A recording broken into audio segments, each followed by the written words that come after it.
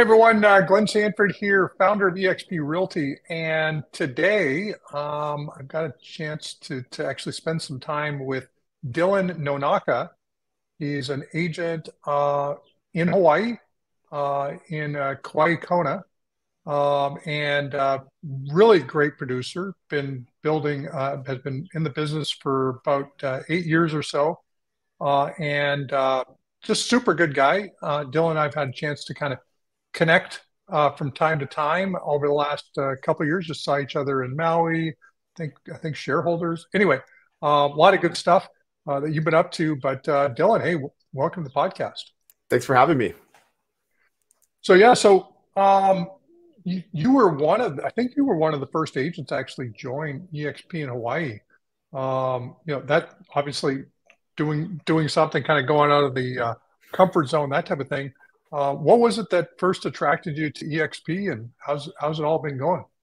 There was a small presence of EXP on Oahu, and I'm over on the Big Island, and so there wasn't any EXP here when I first joined. So it was a little bit of a leap of faith, but the big thing was the culture. The business model made sense to me, but the ability to collaborate and work with other people and have connections outside of our local market was something that was very appealing to me, mainly because we live in a bubble here on the islands. Even within each island, there's not a lot of connection and collaboration with people outside of your market. And then, as you know, the traditional real estate kind of model is kind of every man for himself and dog eat dog, and you don't even have collaboration within the offices. And when I was doing my due diligence via YouTube on EXP, I just saw the culture that the people that were already with the company was sharing, and it just seemed like something that I wished I had in real estate. And so it was definitely worth a risk and taking a leap to see if I could make that work. Now you built you sell a lot of homes there. What's the population uh, there and now you're on the Big Island, and how do you pronounce it? Kailua Uh, Kai, Kona? Kailua Kona is the main city on the west side of the island. Yeah. Okay, how big is that? How big is the city? The city's about 50, 60,000. There's about between 180 and 200,000 people on the island. So it's not a huge population. Most of the population, there's 1 million people on Oahu, and that's where most of the population is. There's about 1.4 in the whole state. So on the Big Island, in the normal years, there's about 5,000 transactions a year. We do a lot of small land sales. So even though people think of Hawaii as being a really high dollar market, there are a lot of transactions that are like sub 100,000 because we have a lot of rural land. So we do a lot of transactions. Some of it is 4 million and some of it is 50,000. So we do the whole gamut across the board. Now, and now you have like, I think, do you have like active volcanoes on your island? We do, yes. We absolutely do. That's a unique aspect of buying on the Big Island, is evaluating your lava zone and knowing what the lava hazard risk is in your area. And so obviously that affects real estate prices. So the closer you are to the active volcano, prices are lower and more affordable. And you can even buy a home right next to previous lava flows. We had in 2018, we had a lava flow come up right in the middle of Leilani Estates, which is a neighborhood on the east side of the island. So yeah, it's definitely an aspect that we educate people on and help them evaluate when they're looking for homes here on the Big Island. So I'm guessing it's hard to get like volcano insurance. You cannot get volcano insurance, but you can get all other perils insurance. And so that pretty much covers anything that happens that's a disaster to your home. And in most cases in the past, the way the insurance companies handle homes that are lost by lava is through fire insurance, because in most cases, the lava here is not like a crazy explosion, and it's not really dramatic. It's really a slow molasses-like process when it flows. And so in most cases, the homes that were taken in 2018, the lava flow comes up to the house and then sets the house on fire before the lava actually takes the property. So if you can prove that, a lot of times you can just be there taking pictures of it. You can see it happen. It happens very slowly. So normally fire insurance covers your house in that case. Okay, is the fire department out there trying to put the fire out, or are they just sort of Oh let it no, just go? it's gonna happen. There's no stopping Mother Nature. So Okay, we okay. lost about 350 homes in 2018 during that flow. It was in a really nice area, beautiful warm ponds that were heated by the volcanic activity underneath. It was called Vacation Land Kapo, and it was a really tragedy. Very beautiful part of the island that is now no longer there. Right. So basically, if you move there, you got to know that's a potential, and so you can't say, "Well, I didn't know." That area was lava zone 1, so there's 9 different zones, and so the closer you are to one, the more the hazard is. So the geologists did a pretty good job of predicting where that potential flow is going to be. And just for historical background, you think, why in the world would you be there? Back in the 50s and 60s, savvy local business people bought this cheap land up, subdivided it, and then advertised it to people in the mainland for $1,000 an acre. And people from the mainland bought, not knowing, obviously back then a lot less disclosure laws and other things available, information on the internet. So there's a lot of property that was bought and built on in these high hazard zones that the lava flow may only happen once every 50 years. So you may be okay for 40 years, but then it's, that 41st year when it flows, it's a problem. So that's the history of why there's even any homes there in the first place. Right. So what would an acre of land in a zone 1 area go for? Oh, $10,000. You can get lots, small residential lots for $5,000. They're very cheap. Very cheap. Okay. So build like a fort that you're not worried about yes. getting taken out. So obviously a very unique place to be selling real estate. Were you born in Hawaii? I know you've lived some other places too, right? I was born and raised here. I did some time in the military away from the island, but I'm a second generation realtor also. My mom was a broker prior to me. She's retired now, and my stepdad was a broker for like 40 years. So I was very fortunate to have very good mentors and guidance when I was learning the business. And so I didn't grow up around it. My mom kind of got into it when I was in high school. So I didn't benefit from her success in real estate growing up, but I got to learn from her when I got into the business. Okay, awesome. Now I think you have the distinction of being the #1 team in Hawaii according to Real Trends. What have you attributed to your success to in the business? EXP. That's been a big piece. That's definitely been, and I could kind of walk through that. I came to EXP in the end of 2018. 2019 was my first full year. I came in December of 18 with myself, my brother, and a couple of friends from another brokerage, and had no intent of doing what we've done. I mean, we just kind of wanted to come here and enjoy the business model that was more beneficial than anywhere else, and have that collaboration that we were looking for.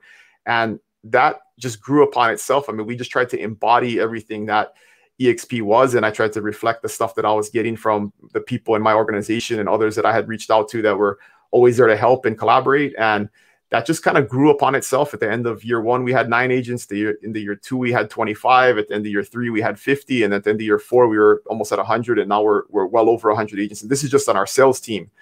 And there's a lot of things that we do, I think, well in the business, but the platform, if we didn't have the operating system of EXP behind us, I mean, there's no way that we would have seen that kind of expansion that quickly and done it as efficiently as we have, because there's very little restrictions in terms of, additional costs or restrictions on regions or, franchise agreements. And I see my friends in the business who can't do business on another island because a different franchise owns that region. And, we don't face that. We expanded to Maui earlier this year and have agents there. We're expanding to Oahu. So our team has, the ability to grow and expand is really unlimited, and it doesn't exist in the kind of old fashioned business model.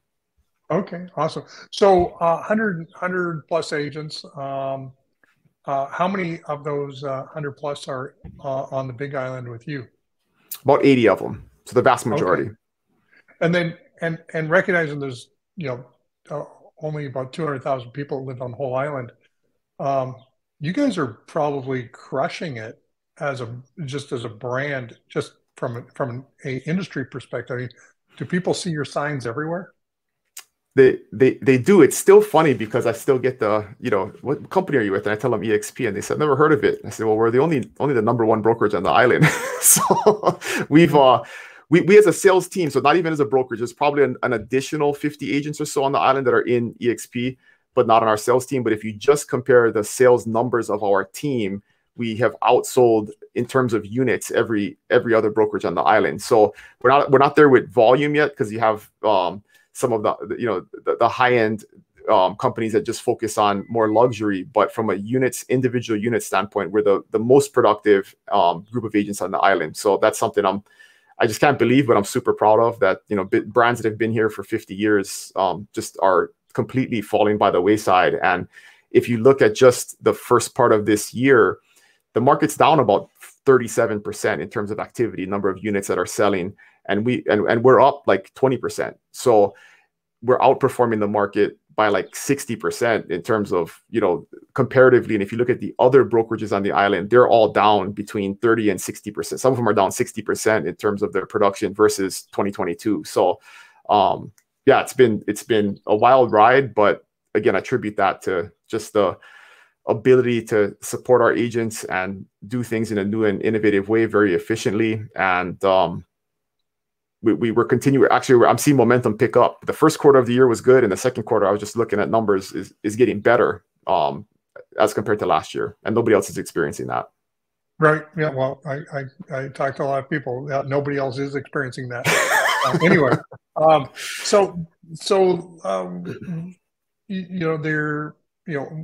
you're probably, I don't know, in that market, but I would suspect you're at least 10 or 15% of the overall marketplace. That's what we're on track to do. If there's around 5,000 transactions, we're actually going to exceed 10%. We're at 300 transactions for the first 6 months of the year. So we did 520 last year. So we're on track to do closer to 600 this year, if not more, if the year continues to be strong, which would exceed 10% of the market. Okay. Yeah. So I was just doing some basic math based on number of houses, et cetera. But how do you, that's a lot of properties. What's your lead gen strategy? How are you generating all this business? I assume that you're the rainmaker on a lot of the business coming into the team. I started the team mainly because of an excess of leads. And that's something I tell people that, want to get into a team leader type position is, if you don't have leads to support your agents, it becomes difficult to retain them. And we have a very, very high retention rate. And so I focus mainly on generating leads. And we do that in a lot of different ways. And we're primary internet lead generators. So we do Facebook, Instagram, Google pay-per-click. We're Zillow Flex partners, which is a huge benefit and kind of a monopoly here on the island because we're the only ones that have that partnership. So that generates a lot of leads for us. But we just focus a lot of time and energy on being good at converting those leads and having the systems and follow-up processes to actually convert them in the long run. Because as you know, you're an expert in this, internet lead conversion is very low initially, but if you have good systems over time, you can increase the amount of your conversion 2, 3, 4, 5 years in. I was just having dinner with a client that took me 720 days to convert them the first time, but in 24 months since the first time, they're on their 6th transaction. And so if I didn't keep them in the pipeline for that first 720 days, we wouldn't have had those additional 6 transactions after they closed on their first one. So that's just our culture and our mindset is that we follow up, we provide value. Most people are relocating. So we do a lot of messaging on, I arguably have the best YouTube channel in Hawaii for learning about Hawaii real estate. We don't do fancy videos and like property tours and stuff, but we'll do informational about lava zones, things like that. So people will find us online and already have a relationship with us, because if they're doing thoughtful research online and on YouTube, we're probably the best source for that. So it makes building those relationships and getting credibility with leads very easy. So it's all internet-based relocation marketing in most cases. Okay. Is there, by the way, when a consumer or even agent searches online through the MLS, is there a lava zone search criteria? There is not, because the IDX feeds don't feed that to most of the portals out there. But that's one of the things that we can create a value add for, is if you want to evaluate your property based on those types of things, you need to reach out to us, and we have a mapping system in the MLS that you can do it. It's just not public facing. Okay. Interesting. Okay. Very, very cool. And so you've got YouTube channel, you're generating a bunch of leads online, Zillow Flex accounts. How do you keep track of all the leads? KV Core, another humongous benefit to EXP is having KV Core provided to us, and every agent gets an account. We do have the add-on team account, so we can do lead routing and some additional management inside of it. But we're completely KV Core power users. I have an agent on my team that is just a total wizard. She's got a PhD in KV Core and, you know, helps us build those follow-up programs and the drip campaigns and helps manage that and monitor that system. So yeah, everything is managed inside of KV Core. It works great for us. And then the AI part of it that ends up doing the automatic reach out and stuff is huge too. So if we do miss anything, it's almost like the system backs us up and catches it if we don't have a drip campaign or a property alert set up. And yeah, I'm a huge fan. Okay. So when people say they complain that KV Core, they came from another CRM, it's not that KV Core is deficient, it's just they haven't figured out how to use it. That's pretty much it. I think all CRMs for the most part do relatively the same thing. It's just a matter of how much you want to dig into it and actually learn how to use it. And the old joke is, right, the best CRM is the one that you use. And I'm sure we could use another CRM at a high level also, but I don't see any value in paying a bunch of money every month to pay for an additional piece of software that's already provided to us. Right, because that would be a bunch of your marketing spend that you could use in other areas. So absolutely, makes sense. So you know, so for an agent, you know, maybe who wants to be successful, obviously you've done this fairly short period of time. I think you've been in real estate 8 years. You're now running, you know, one of the top team in Hawaii, but also, you know, one of the top teams in the country. What's some advice that you would give to an agent who wants to be successful?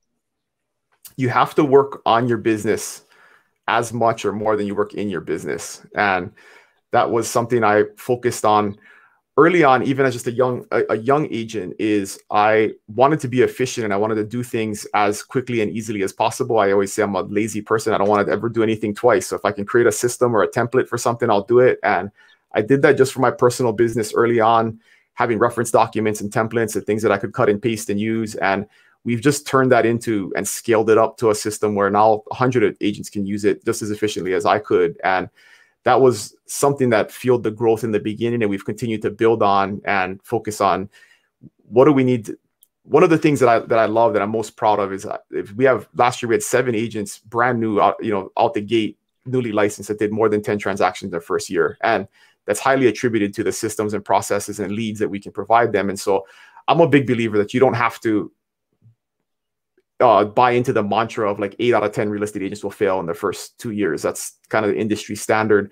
I think if we can provide them the right support, the only thing I can't provide them is work ethic. If you have the work ethic and the drive and the hustle, we can give you everything else to be successful. And we're seeing that at a high level on the team. So I don't turn new agents away. I actually like them better than experienced agents because they come with no preconceived notions and no bad habits, and will buy into the system wholeheartedly. And we have lots of proof of concept that it works. So and we start that process early on with a new agent. Is, hey, the first thing you got to do is you have to set up your systems. You got to have your drip campaign set up. You got to have a process for follow-up. We're not going to tell you exactly how to do it because it's different for everybody. But there's no point in giving someone leads if they don't have a follow-up system. That's a foundational, basic aspect of real estate, where people have no process to follow up and they say the leads suck and they don't like them. And it's like, well, if you call them once or twice and never followed up again, they're not going to convert. And so that's just the culture and the process of the team is having systems and working on our business as much as we work in our business. So the phrase "work on your business, not in your business," the phrase that I heard from probably the first time was Michael Gerber in the E-Myth Revisited. Did you ever read that book? Absolutely. Yep. Yeah, and then the other one, the leads suck or don't suck, you suck. That came from Glengarry Glen Ross. Yes. and another aspect to that from in the business standpoint is we do a lot of conversation training. I mean, people call it scripts, but I didn't realize till recently that a lot of people have never kind of been in sales. If you've never been in sales, you don't know how to have a conversation with people. So we put a big emphasis the last year or so on training new agents on what questions to ask, how to build relationships, how to listen more and talk less. What are the right things to spark the right conversation, to find out about somebody's motivation. And so that's really helped too, is investing early on in an agent's ability to have a quality conversation with a cold online lead and then quickly turn them into a friend and client. And then that increases our conversion considerably. Oh, very cool. Well, Dylan, man, this has been amazing conversation, and congratulations again on your success. Very quick sort of rise to the top in the business. Obviously, you had some what your third generation realtor? Is that what I heard? Second, my mom was. Your mom Yeah. was okay. That probably helped a little bit. So you already had the lingo down, and knew probably the work ethic that was necessary to be successful. So that all helps. But again, congratulations on your success. Congratulations on being a three-time Icon Award winner with EXP. And obviously, I'm sure if you haven't earned this year's award yet, I'm sure that's in the bag pretty quick here. And but thanks for jumping on. How should somebody follow you if they want to maybe watch your YouTube channel or get some inspiration there? I'm the only Dylan Nonaka on the internet, so easy. If you just search my name, you'll find all my stuff. But I'm Kona Broker on Instagram, and that's where I spend most of my time posting content. So there's lots of content about real estate, but also just mindset and business, and just trying to add value to the world every way I can, and that that definitely comes back in business results. Awesome. Well, great stuff. And I'm sure we're already following each other, but I'm going to go check out your Instagram feed here momentarily. So thanks everyone for listening in, and thanks again, Dylan. Thanks for having me.